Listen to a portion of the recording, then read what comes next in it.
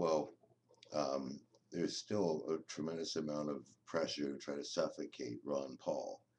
The media doesn't want to admit that, in fact, Ron Paul, in a head-to-head against Obama, beats Obama in many cases above his other allies. And this will get bloodier when the main election comes, because Obama has no record to defend himself on when it comes to an anti-war message or constitutional message of civil liberties. It's disgusting what Obama, as a constitutional lawyer and professor, or an editor, could be associated with horrendous acts of extension and deepening of the Patriot Act, as in the National Defense Authorizations Act, which was also the height of mendacity because he claimed he was concerned about the powers in his signing statements.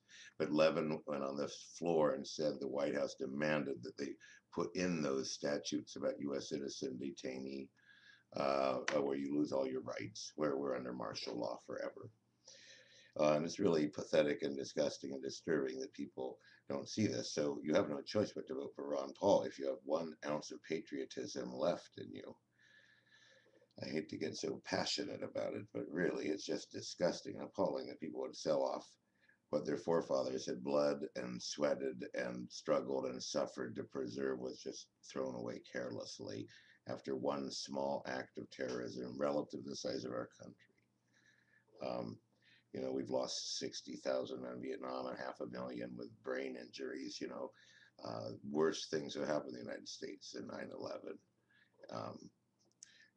So forgive me for saying so.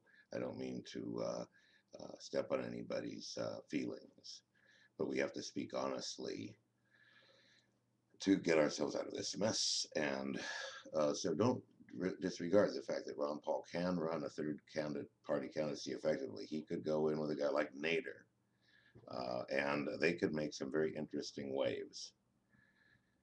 Thank you. Good night and good luck.